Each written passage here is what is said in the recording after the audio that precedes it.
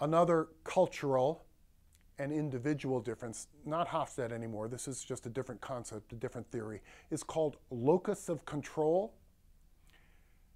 As the environment around you changes, you can either attribute your success or failure to things you have control over, mainly yourself, or to forces outside your influence.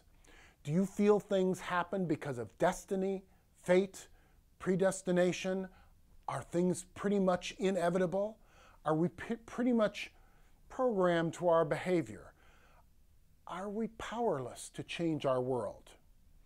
Or can we realistically think that our choices will change things? If something is unsatisfactory, can we change it? Or must we accept it? Do you feel driven to take action to change things? Or is it better to accept that things are the way they are? Neither one of these perspectives is right or wrong. They're cultural perspectives. So here are some of the various dimensions of culture. And note there is nothing about dress or music or dancing. When we talk about culture, we mean how people interpret their world differently and how that shapes our behavior. Our first step, the first step that you should do, is to accept that we really do see things differently. And the second is to realize that our way isn't automatically the right or normal or best way. Our way is just different. This is tough to do. We want to believe there's a right way and a wrong way. Our culture has taught us this, and that's why we believe our culture is better than others. We don't like this sense that everything is relative.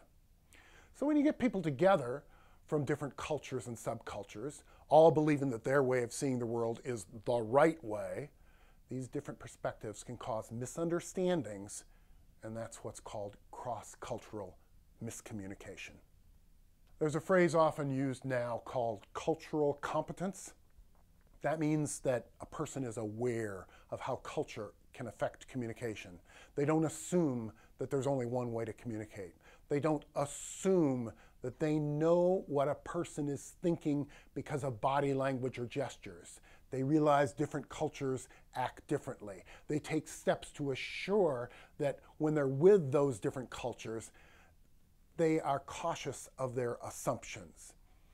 In an increasingly globalized world, we look for leaders who have this cultural competence. One thing's for certain, if you're a public manager in the United States, you're going to often deal with groups from different cultural backgrounds than yours. This week, we're going to take our first step into the management arena with something we call a diversity audit. Remember, this class is about managing diversity.